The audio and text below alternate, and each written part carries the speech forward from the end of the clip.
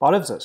Ուրեմն մենք սովորեցինք JavaScript, CSS եւ HTML։ Հիմա ինչպես կարելի է այդ ամենը կպցնել իրար, որպեսզի մենք ստեղծենք ինչ-որ պրոյեկտ, օրինակ կայք։ Ուրեմն ցանկացած ծրագրարման պրոյեկտ, երբ որ մենք անում ենք, մենք ունենալու ենք ուրեմն բազմաթիվ ֆայլեր։ Ուրեմն մեզ պետք է մի հատ պապկա կամ directory, որպեսզի մենք բոլոր այդ ֆայլերը դնենք իր մեջ։ Ուրեմն եկեք ստեղծենք մի հատ directory, անունը այդ directory թող լինի հենց մեր պրոյեկտի անունը, եկեք դնենք hello, ինչու՞ չէ։ Okay, հիմա այս բանին իհարկե մեր ուրեմն պապկան դադարք է, հենց որ եկեք ստեղ տնենք, որ տեսնենք որ դադարք է։ Okay, հիմա եկեք ուրեմն ավելացնենք մի հատ ֆայլ իր մեջ։ Ուրեմն բոլոր ֆայլերը, որ մենք ավելացնում ենք իրար մեջ, թող լինեն տեքստային ֆայլեր։ Ուրեմն մեզ պետքա տեքստային editor։ Եթե Windows-ի վրա եք, կարող եք օգտագործեք Notepad, ես կօգտագործում եմ ուրեմն text edit։ New document։ Okay, հիմա մեզ պետք է սովորական տեքստ, մեզ պետք չի ինչ-որ գույներ ավելացնել եւ այլն, հետեւաբար մեր ֆորմատը կլինի plain text։ Կարծեմ Notepad-ը հենց միանգամից plain text է ստեղծում, հենց որ այդ քայլը կարող եք շրջանցեք։ Okay, հիմա եկեք ստեղ ուրեմն գրենք մեր ուրեմն HTML-ը։ Խնդրեմ, շատ պարզ մի հատ HTML եմ գրել, ուրեմն սա ընդհանրապես նշանակում է, որ մենք օգտագործում ենք ուրեմն HTML5, սա HTML-ի սկիզբն եւ վերջն է, head-ի մեջ ուրեմն իհարկե մենք կդնենք ինֆորմացիա մեր կայքի մասին, հա, իր վերնագիրը, որը browser-ի վերևում կգրվի, եւ այս style-երը, CSS-ը այս վերևը կգրվեն եւ այլն։ Եվ իհարկե կա body-ն, որը կպարունակի այն ինֆորմացիան իր մեջ, որը վերջում կնկարվի browser-ի վրա։ Okay, եկեք save անենք ուրեմն այս ֆայլը այս directory մեջ։ That's for file save։ Ուրեմն նախ եւ առաջ ուրեմն եկեք որոշենք որտեղ, այս hello-ի մեջ ենք մենք save անելու, իսկ անունը այսա շատ կարեւոր է։ Անունը թող լինի index, իսկ հետո .html։ Ինչու .html եւ ոչ թե .txt, որտեվ txt ընդհանրապես ասում է, ոնց որ հայտարարում է, որ այդ ֆայլը տեքստային ֆայլ է։ Բայց մենք սովորական տեքստային ֆայլ չենք ուզում, մենք ուզում ենք բոլորին ասենք, որ այո, հա, սա տեքստ է իրականում մեջը, բայց իր մեջ կա HTML, okay? That's որ մենք որպեսզի սա հայտարարենք այդ փաստը, որ այս ֆայլի մեջ կա HTML, մենք անում ենք .html, okay?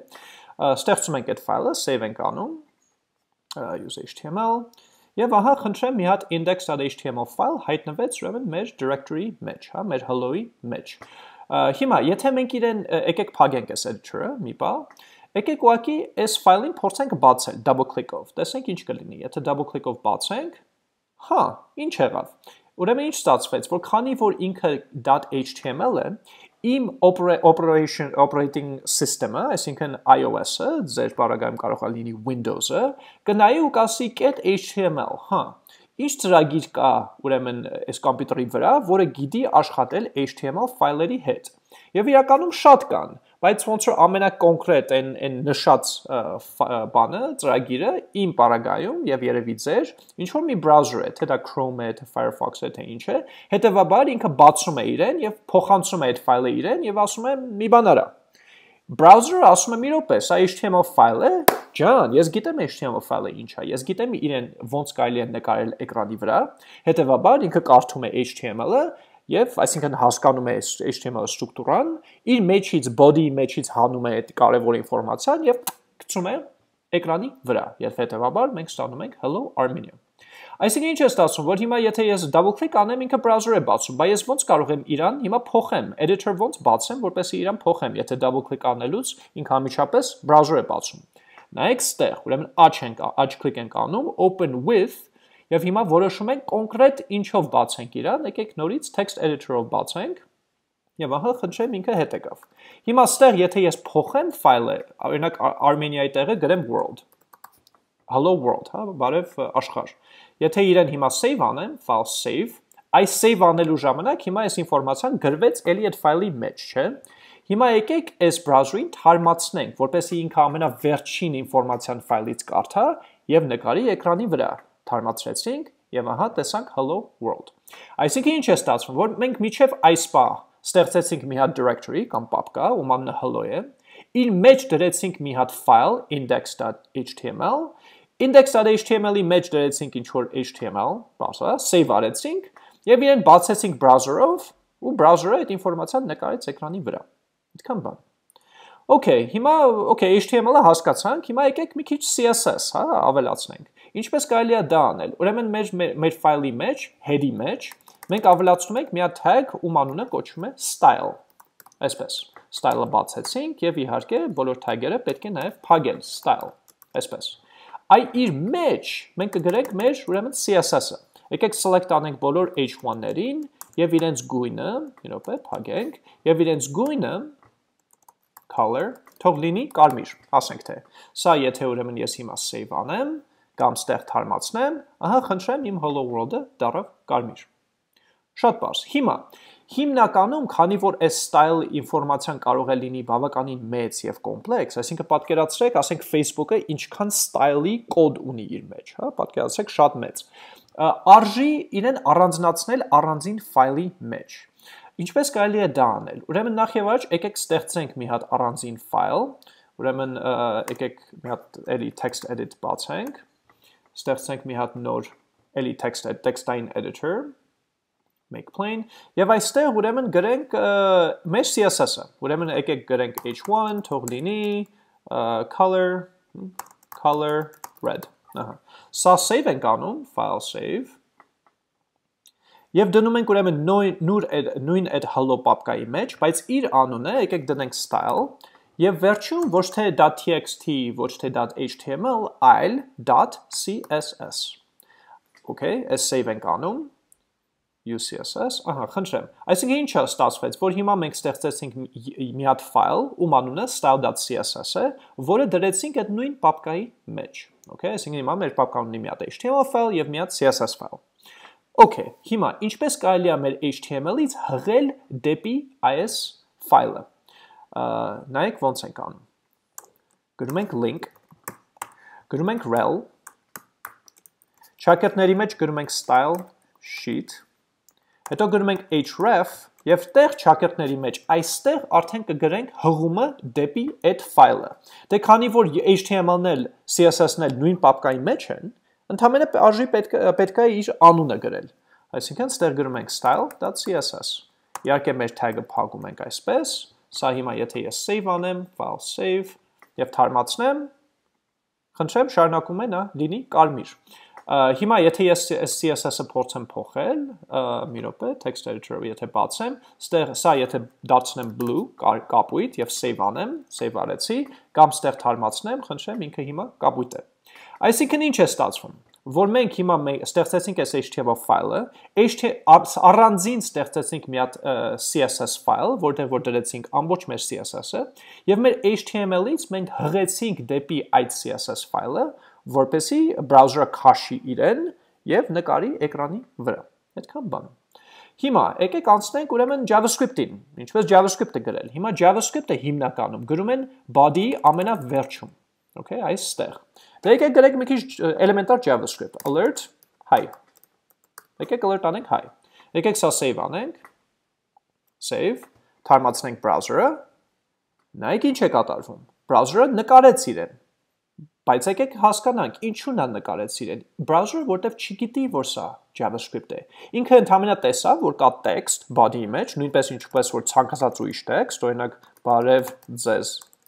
Եթե գրեմ ստեղ, save անեմ կամ ստեղ թարմացնեմ, ինքը կգրի բարև ձեզ, բայց ինչու՞ չէ, սա իր համար ուղղակի տեքստ է, ինքը ասում է՝ մի րոպե, ես գիտեմ տեքստը ինչ է, ինչպես կարելի է իրեն նկարել էկրանի վրա եւ դա է անում է։ Որպեսզի ինքը սա աշխատացնի որպես JavaScript, մենք պետք է մի կերպ ասենք իրեն, որ image-այլոց սա JavaScript է, սա սովորական HTML-ային տեքստ չէ։ Որպեսզի մենք ասենք իրեն, մենք նայեք ինչ ենք անում։ Փաթաթում ենք մեր JavaScript-ը script tag-երով, script-ը սկսեցինք, script-ը ավարտեցինք, այսպես, ահա, խնդրեմ, այսինքն սա ինչ է ասում, սա ասում է browser ջան, body-ն գիտես ինչ, հա, դա այն ինֆորմացիան է, որ մենք ուզում ենք նկարենք էկրանի վրա, ստեղ h1-ի մեջ ուզում եմ նկարես hello world, տենց էլ անում է, բայց ստեղ հիմա script ենք սկսում, այսինքն ամեն ինչ որ կա այս երկու էլեմենտների, այս tag-երի, հա, բաց եւ փակ tag-երի մեջ,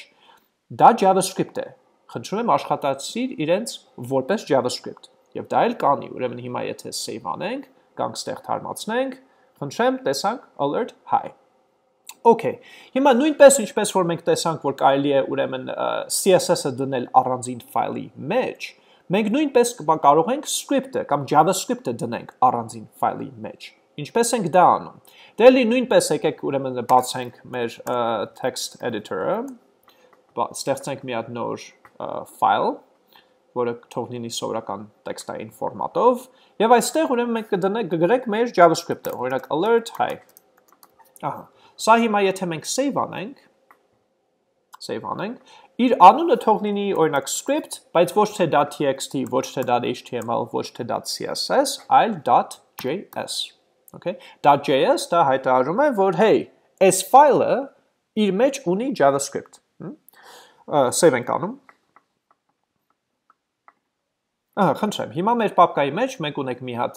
.js ֆայլ, մի հատ .css ֆայլ և մի հատ .html ֆայլ։ Հիմա ինչպես կարելի է այս JavaScript ֆայլին հղում ստեղծել մեր HTML-ից։ Նայեք ստեղ։ Ուրեմն ստեղ մենք այս ներքին JavaScript-ը հանում ենք, մնացածը պահում ենք, էլի կա script-ի սկիզբ և script-ի վերջ։ Բայց ստեղ մենք ավելացնում ենք այս script element-ի մեջ մի հատ attribute, որը կոչվում է source, src։ Այստեղ մենք գրում ենք հղումը դեպի այս ֆայլը, դե էլի, քանի որ նույն պապկայի մեջ է, ընդհանրապես իր անունն ենք գրում script.js, այդքան բան։ Սա եթե հիմա save անենք, save, գանք ստեղ թարմացնենք, խնդրեմ JavaScript-ը աշխատում է, CSS-ը ինչպես տեսնում եք կապույտ է, հենց որ աշխատում է, եւ իհարկե HTML-ը աշխատում է։ Այսինքն ինչ ստացվեց, որ խնդրեմ, մենք հիմա ստեղծեցինք մի հատ շատ էլեմենտար կայք, որը իր մեջ ունի եւ HTML-ը, որը կորոշի ինչ պետք է նկարվի էկրանի վրա, եւ իրենից հղում է եւ CSS-ին, որը կորոշի տեսքը այդ նկարված ինֆորմացիայի, հա, եւ JavaScript-ը, որը լոգիկա կարող է ավելացնել եւ այն ամեն ինչը ինչ որ մենք սովորեցինք միջև այսօր, թե ինչ JavaScript կարելի է անել, loop-եր, DOM-ի մեջ ինչպես DOM-ի հետ ինչպես կարելի է աշխատել, Canvas-ի մեջ ինչպես կարելի է խաղ ստեղծել եւ այլն, այդ ամենը արդեն կարելի է ուղղակի ասած կպցրած իրար ստեղծել, իրականացնել ձեր կայքի մեջ։ Okay, հիմա ինչպես տեսնում եք, մենք անընդհատ երբ որ ստեղ աշխատում ենք, ունենք մի քանի պատոհան, հա, ստեղ ուրեմն browser-ը բացում ենք, անընդհատ ասում ենք open with, բացի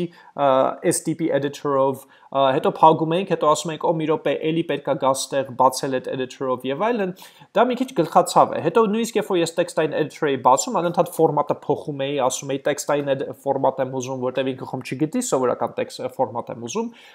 Այս ամեն ինչը անել ուղղակի սովորական, ասենք notepad-ով կամ text editor-ով ու file browser-ով եւ այլն։ Մի քիչ գլխացավանք է։ Կան գործիքներ, editor-ներ, որոնք որ օպտիմիզացրած են հենց այս տիպի գործի համար։ Մեզ հեշտացնում է այս գործի process-ը։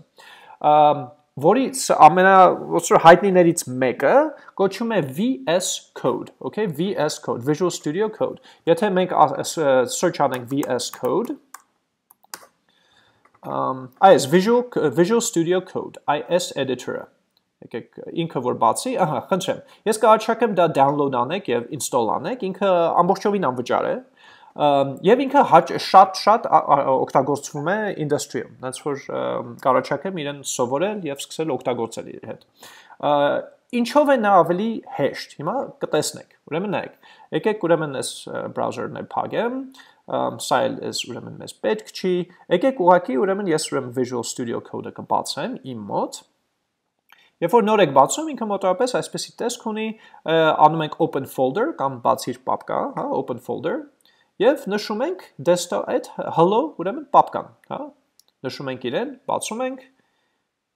Եվ խնդրեմ, հիմա նայեք ստեղ, ինքը երբ որ բացում է, բոլոր այդ ֆայլերը index.html, script.js, style CSS-ը, այստեղ սենց կան։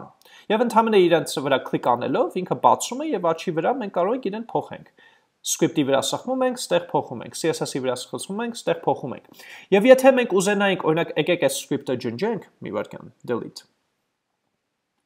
Եթե մենք ուզենանք նոր script ստեղծենք, մենք ընդհանրապես ստեղ աչ կլիկ ենք անում, ասում ենք new file, գրում ենք ստեղ script.js եւ խնդրեմ ստեղ արդեն գրում ենք alert hi, այդքան բան։ Այսինքն էլ չենք խորանում բացելով ինչ որ open with, ինչ որ հատուկ ֆորմատ փոխել եւ այլն։ Ընդհանրապես այսքանը անում ենք, save ենք անում եւ այդքան բան։ Հիմա այս index.html-ը մենք կարող ենք բացենք եւ աշխատացնենք։ Հիմա եթե նկատեցինք, մենք երբ որ բացել ենք այս index.html-ը, հա, եկեք ուրեմն նորից մեր պապկան բացենք։ բացենք այս index.html-ը, աշխատեց, չէ։ Հիմա նայեք ստեղ, եթե ես ուզենամ ինչ-որ մի բան փոխեմ ստեղ, մի րոպե, սենց անենք, սա է սենց անենք, եկեք hello world-ը դարձնենք, սենց անենք, այստեղ, okay, hello world-ը դարձնենք hello Armenia, չէ, ստա փոխեցինք, save արեցինք, save արեցի, ստեղ չթարմացավ, որպեսի թարմանա, ես պետք է գամ ստեղ և մի հատ էլ ստեղ կոճակ սխմեմ, որպեսի ինքը թարմացնի ու գրի hello Armenia, չէ, ուրեմն Visual Studio-ն ունի մի հատ շատ լավ գործիք, որը նենց կանի, որ սա ավտոմատիկ թարմանա, նայեք ինչ ենք անում, ուրեմն գալիս ենք այստեղ, որտեղ որ կան plugin-ների ցուցակ, plugin-ները դա ոնց որ հավելյալ գործիքներ են, որ մենք կարող ենք ավելացնենք Visual Studio Code-ին, որպեսզի մեզ օգնի գործ անելը, ստեղ գրում ենք live server, այս առաջինը, տեսնում եք այս live server, ստեղ սխմեք install, սխմեցինք, install արեց, բրծ, հիմա մենք ունենք այս plugin-ը, հիմա հետ վերադառնանք այստեղ, սա explorer նշանակում է մեր պապկայի ինվորմացիան ցույց տուր, հա, սրանով մենք կարող ենք մեր պապկայի ինվորմացիան տեսնենք, հիմա մենք index.html-ի վրա եթե աջ կլիկ անենք, տեսնում եք այս առաջինը, open with live server, եթե կլիկ անենք իրեն, ինքը բացեց մեր ծրագիրը, չէ, մեր HTML-ը բացեց և նկարեց ստեղ, հիմա նայեք ստեղ, հիմա ստեղ եթե ինչ-որ բան ես փոխեմ, world դարձնեմ, հենց save անեմ, save արեցի, ինքը նույնիսկ թարմացնում է ստեղ, ավտոմատիկ, այսինքն մեր էլ պետք չի անընդհատ այս կոճակը սխմել, ինքը միանգամից թարմացնում է և մենք տեսնենք մեր արդյունքը աչի վրա, էլ չենք գնում ստեղ անընդհատ կլիկ անում, այս Visual Studio-ն, այս VS Code-ը, ինքը շատ հարմար է գործ անելու համար, որտև ինքը միանգամից ուրեմն տեքստային ֆայլեր է ստեղծում, ինքը գիտի այս ֆայլերը ինչ են, երբ որ նույնիսկ մենք բացում ենք այս ֆայլերը, ինչպես տեսնում եք, ինքը տարբեր գույներով է նկարում, որպեսզի ուղղակի ավելի հեշտ լինի իրանց հետ աշխատել։ Ինքը ունի բազմաթիվ տարբեր գործիքներ, որոնք որ հեշտացնում են կոդ գրելը, կարճ ասած, հա։ Հենց ես կառաջարկեմ այս VS Code-ը download անեք, install անեք եւ իր հետ սկսեք աշխատել։ Եվ ահա, խնդրեմ, մենք ստեղծեցինք մեր առաջին ամենապարզ կայքը, որը ուղղակի ասում է hello world, ունի իր մեջ JavaScript, ունի իր մեջ CSS, ընդհանրապես պետք է ավելի շատ HTML, JavaScript եւ CSS տնել մեջը եւ ահա կստանաք մի հատ կոմպլեքս, հետաքրքիր կայք։ Այդքան բան, հույսով եմ այսքանը բարձր, մենք շուտով կհանդիպենք։ Առաջ